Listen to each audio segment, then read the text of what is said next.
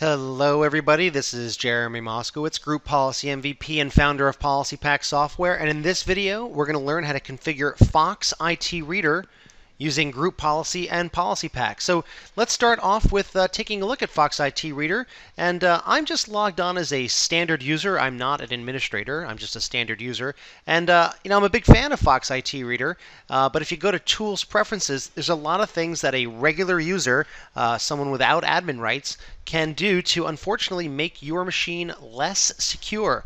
And if you're going to be deploying FoxIT Reader to all of your client machines, you're going to want to make sure that the application itself is locked down and secure. So let's actually go from the bottom up. Let's talk about Updater.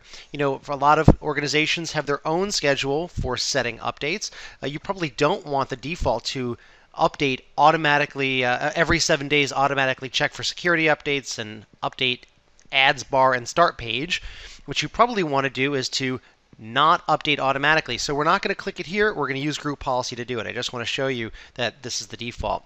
Let's go over to the, Trust Manager. Here we go. See, there's this thing called Safe Reading Mode, which is very important to make sure that documents can't do bad things and will help you avoid attacks from malicious documents.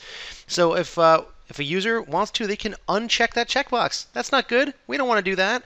But if they do that and click OK, there's absolutely nothing preventing them from doing that. So, let's go to another setting here. Let's go to JavaScript. Yet another one. You probably want them to have this guy unchecked. You want to uncheck enable JavaScript actions. The idea is that, again, the bad guys can use JavaScript as an attack vector against FoxIT Reader. So what we're going to do is, we've got 3 things we want to do. We want to check some things and uncheck some things and also lock it down so users can't work around your settings. So let's go ahead and close FoxIT Reader here. And now we'll go over to our Group Policy station, the one that creates Group Policy for us. You can see we've got the pre-configured policy packs here on the right, and on the left here I've got the a folder that we're going to copy our extensions to. So let me say that again. On the right here, we've got our pre-configured policy packs. We're going to pick the FoxIT Reader. You can see we've got others as well for Acrobat.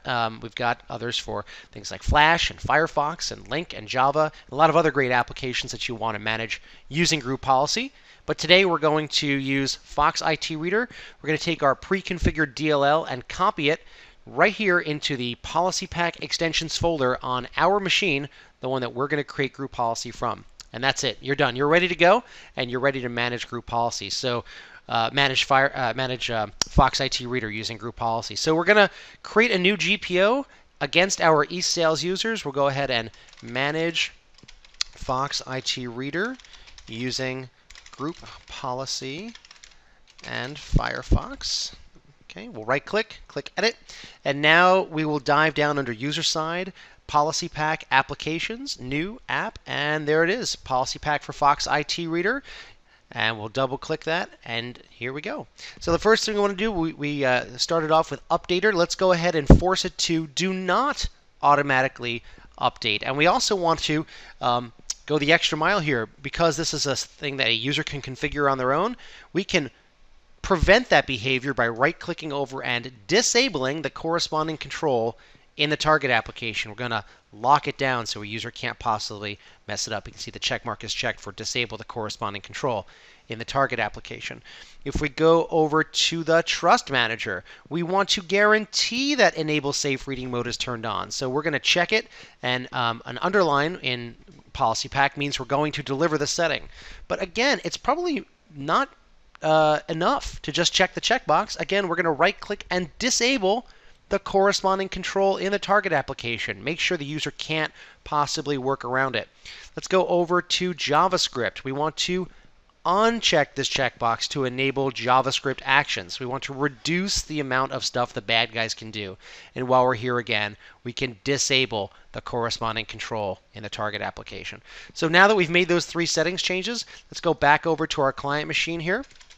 Now I could, if I want to, log off and log back on. I could get a totally new workstation. If I'm using a terminal server or VDI session, the very next time I log on, I'm going to get this setting because, again, PolicyPak is part of the operating system. We act as part of the operating system, and as soon as you log on, you get the latest, greatest group policy settings. I just happen to be accelerating things a little bit by using GP update, but I could have just as easily logged off and logged back on. So let's go ahead and now let's run FoxIT Reader here, and let's go to Tools, Preferences here, and we'll go from the bottom up. There's Updater, cool. We've set it to do not automatically update, and as you can see, it's grayed out so the user can't possibly mess around and thwart your setting. We can also see Trust Manager. They can not prevent unchecking enable safe reading mode. You saw me as a regular user uncheck that and click OK, and now I have guaranteed it on as the IT administrator using Group Policy and PolicyPak.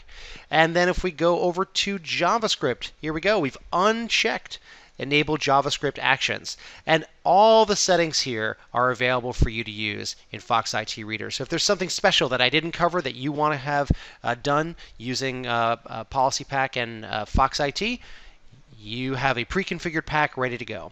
So that's it. I hope you've enjoyed how to use PolicyPak with the pre-configured FoxIT Reader pack to lock your machines down and change things like the Updater, Trust Manager, and the JavaScript control.